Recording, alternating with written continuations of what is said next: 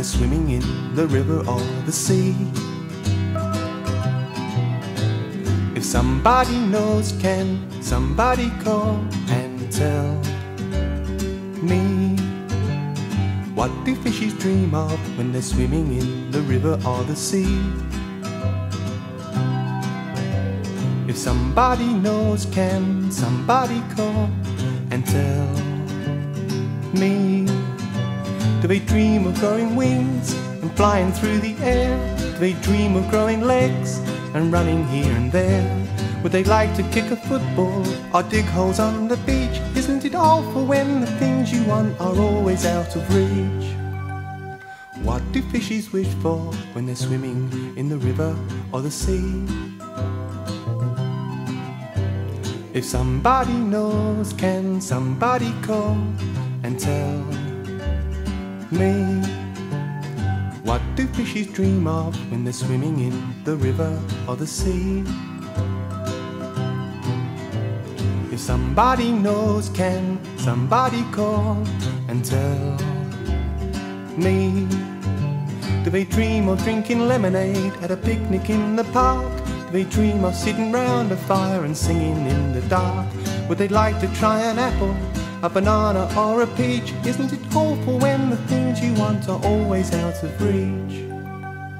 What do fishes wish for when they're swimming in the river or the sea? If somebody knows, can somebody call and tell me, what do fishes dream of when they're swimming in the river or the sea? If somebody knows, can somebody call and tell me, would they like to eat some chips? Of course without the fish.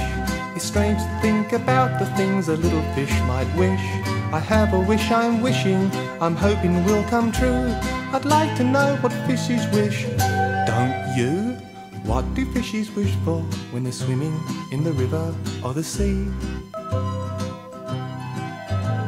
If somebody knows, can somebody call and tell me, what do fishes dream of when they're swimming in the river or the sea?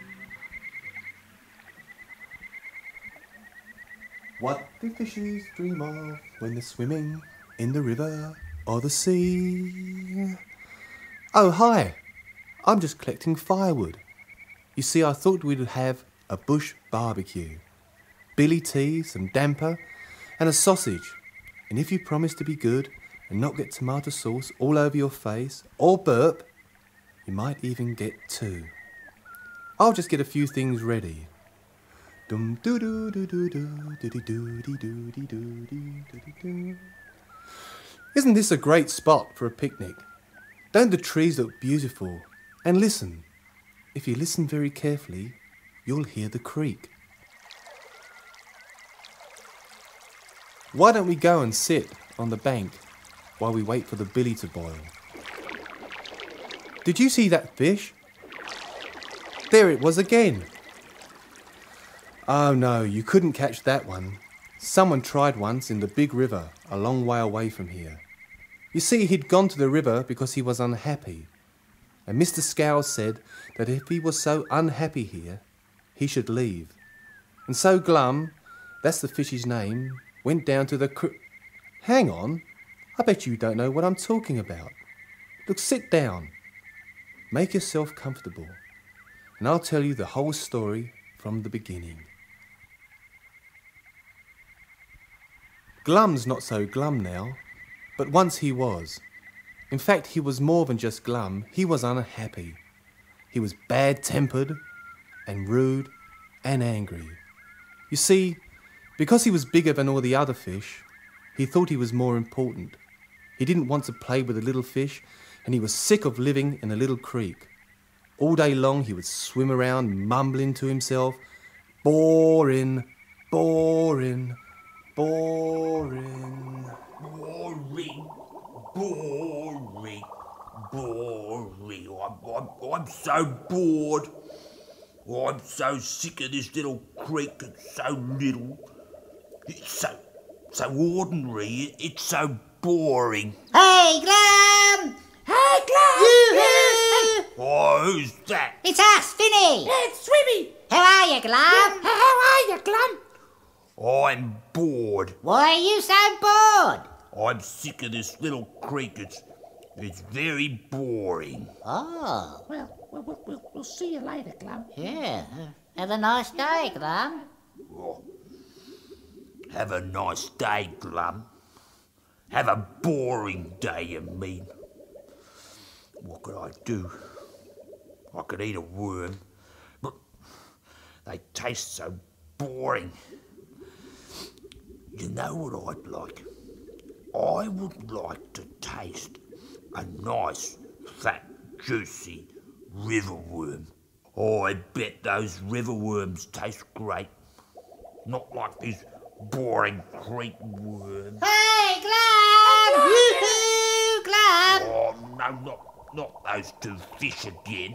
Hey, Glum, you want to play a game? Yeah, Glum, do you? Do you want to play a game? Yeah, do you? Well, what sort of a game? Do you want to play, JC? Yeah. Boring. Oh. Do you want to play, Hide and seek? Yeah.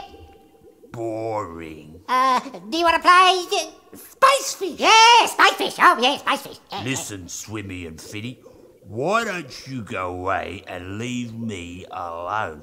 Your games are very, very boring. Oh, Oh, all right, Glum, we'll see you later. yeah, have a nice day, Glum. Have a nice day, Glum. Watch out for those weeds. How can anyone be happy in a place like this? I wish I was somewhere where the water was deep and the waves were high and the fish were as big as me. Oh, then I would be really happy.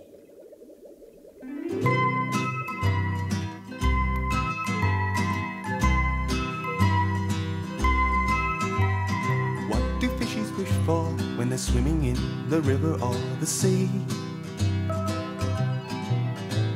If somebody knows, can somebody call and tell me?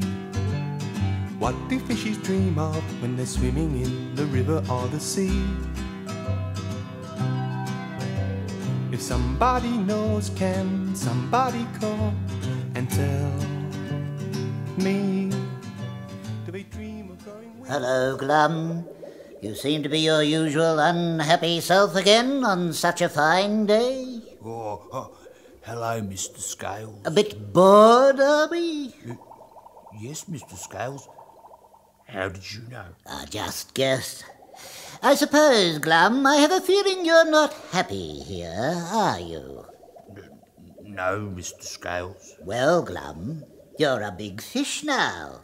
Why don't you go into the wide world and find a place where you will be happy?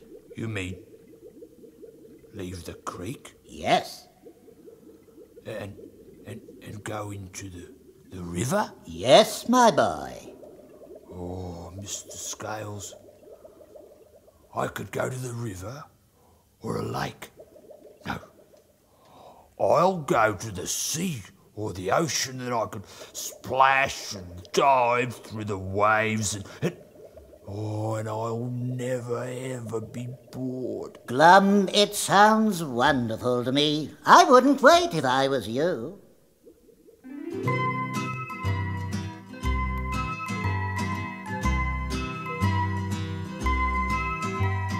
What do fishes wish for when they're swimming in the river or the sea? If somebody knows, can somebody call and tell me? What do fishes dream of when they're swimming in the river or the sea? If somebody knows, can somebody call and tell me? Do they dream of growing wings and flying through the air? Do they dream of growing legs and running here and there? Would they like to kick a football or dig holes on the beach? Isn't it awful when the things you want are always out of reach? What do fishes wish for when they're swimming in the river or the And so Glum went into the wide world, which is a long way away from here. He swam and he swam. He went past some great big rocks. He swam and he swam. He went past through some really thick weeds.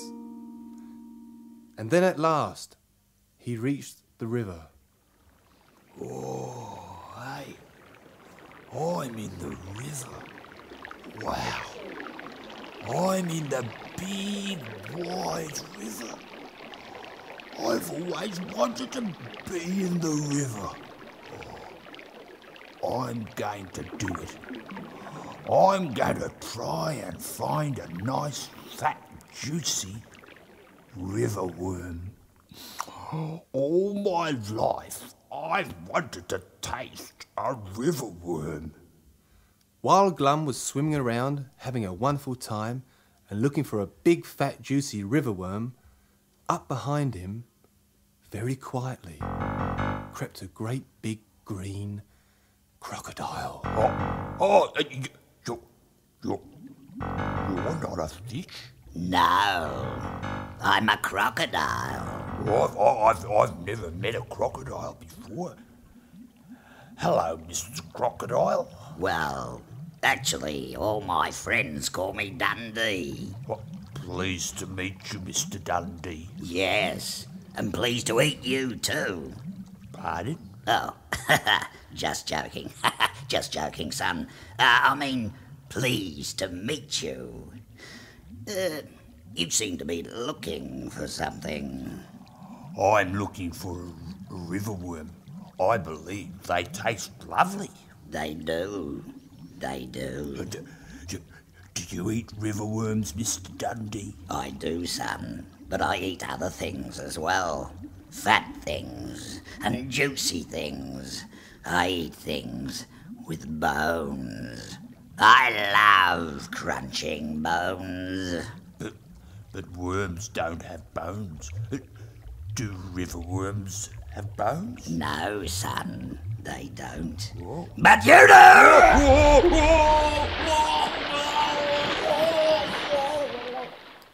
Glum swam away from that crocodile as fast as he could. He swam and swam. All of a sudden, he noticed the water was flowing faster. Faster and faster it went. He wasn't used to this. It started to pull him along. Help! Help! I'm being pulled along by the water! Help! Help! I'm stuck in a whirlpool!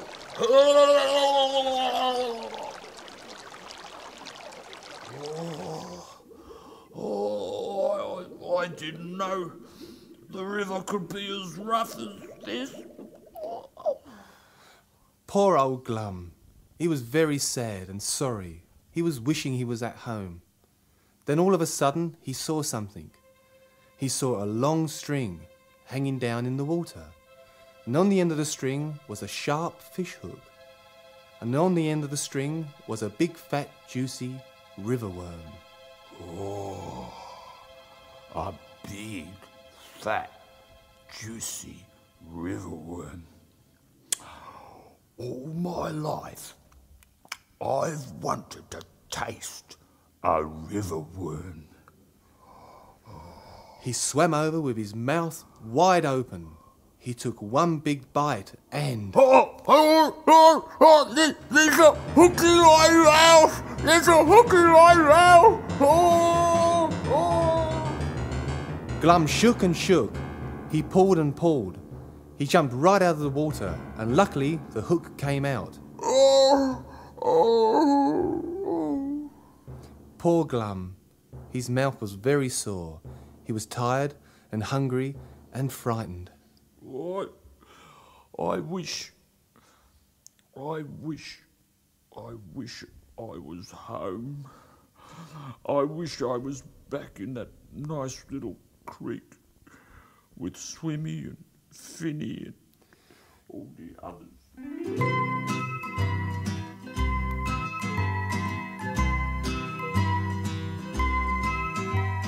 What do fishies wish for when they're swimming in the river or the sea. If somebody knows, can somebody call and tell me?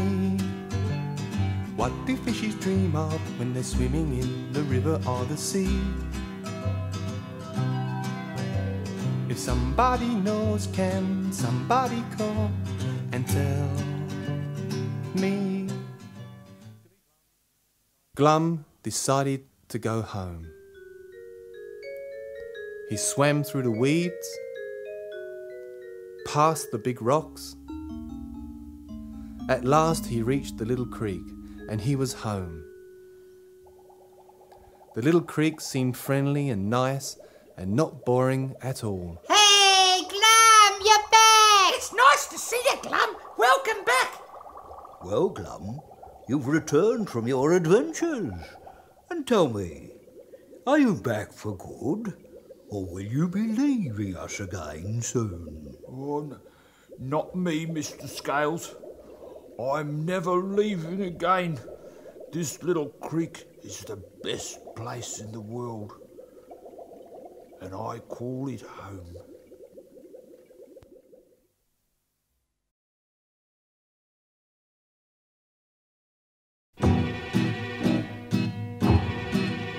Can you see what I am? Just look. I'm an elephant. When I walk down the street, people say he's an elephant. Great big ears, biggest in the world. A very long trunk with a lovely curl. Can you see what I am? Just look. I'm an elephant. When I walk down the street, people say he's an elephant. Could have been a sheep, growing wool all day. I'd rather be wrinkly, nice and grey. Can you see what I am? Just look. I'm an elephant. When I walk down the street, people say he's an elephant. Feed me lots of peanut butter on a slice of bread. If I couldn't be an elephant, I'd rather be dead. Can you see what I am? Just look. I'm an elephant. When I walk down the street, people say he's an elephant. Take me home with you, hide me in your bed. If your mother screams out and says, Hey, what's that? you say, can you see what that is? Just look. It's an elephant. When he walks down the street, people say he's an elephant. Can you see what I am? Just look. I'm an elephant. When I walk down the street, people say that's an elephant. I'm an elephant. I'm an elephant. I'm an elephant.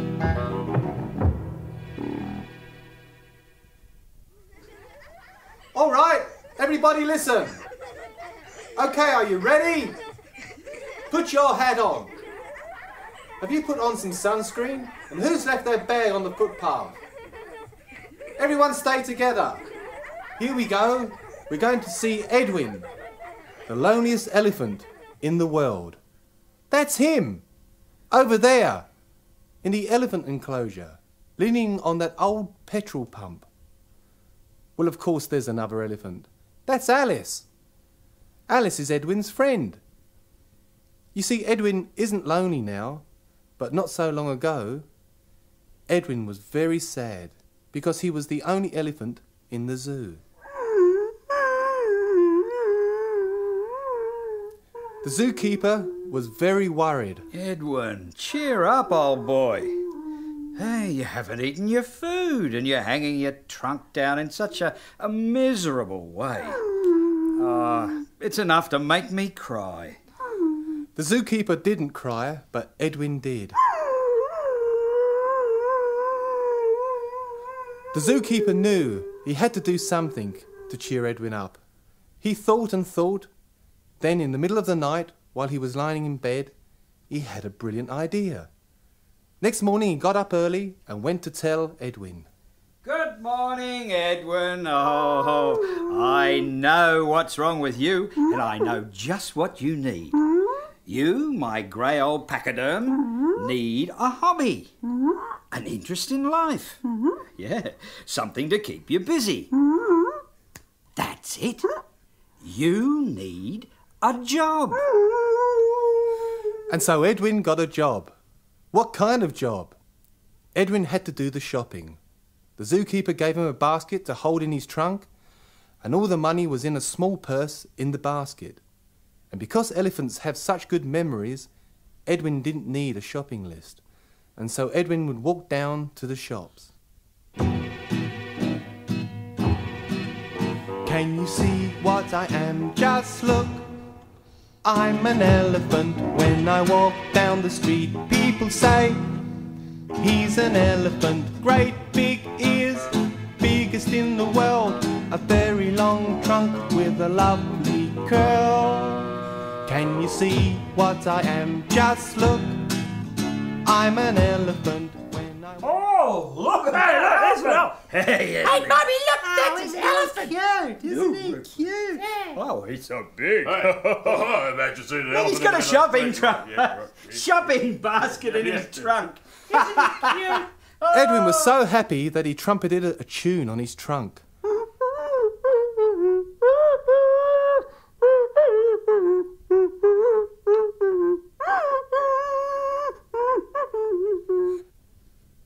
Edwin walked to the milk bar where he would stop outside the door, and then with his trunk he would pass the basket into the shopkeeper. Sometimes the customers in the shop got a fright.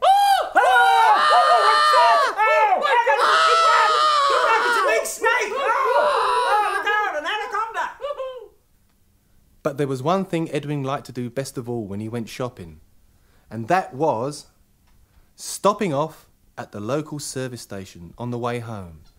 He loved the service station because he could talk to the petrol pumps and pretend they were elephants.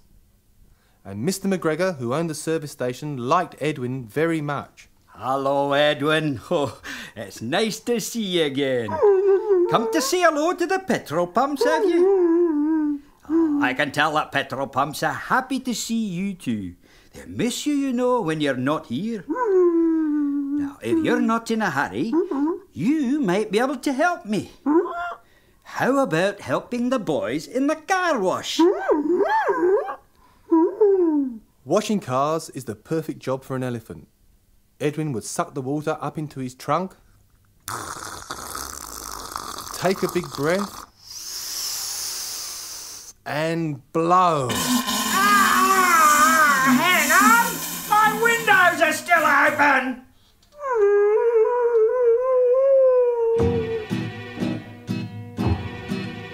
Can you see what I am? Just look. I'm an elephant. When I walk down the street, people say he's an elephant. Great big ears, biggest in the world. A very long trunk with a lovely curl. Can you see what I am? Just look. I'm an elephant. One day, while Edwin was talking to a petrol pump, a lady drove up in a large red car. Fill up with petrol, please, young man. So Edwin turned on the petrol pump and put the end of the hose through the window of the car. Oh, just a minute. What are you doing? You're squirting the petrol in through the window. Oh, stop it. Don't stop it. However did you get this job? And look at your uniform. It's all wrinkly. Can't you get someone to iron your overalls? Well, there is something you can do. My back tire is flat. Please blow it up again. Edwin was really sorry for the mess he had made, so he wanted to make up for it in some way. He put the end of his trunk over the valve of the tyre, and he blew and blew and blew.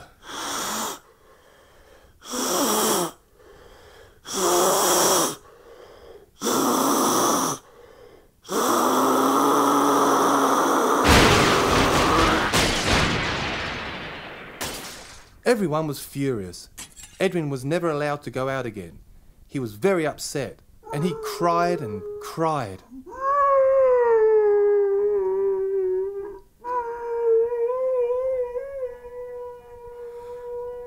And so they gave him a petrol pump to talk to.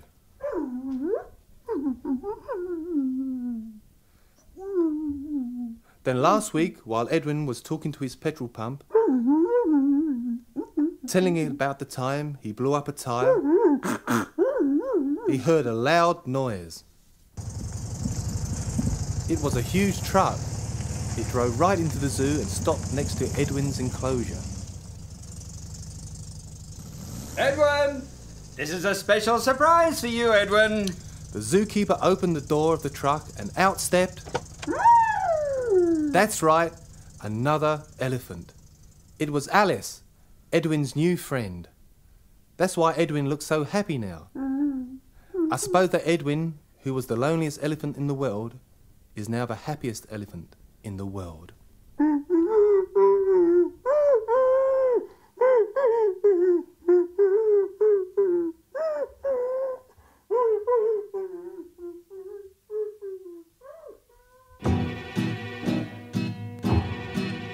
Can you see what I am? Just look.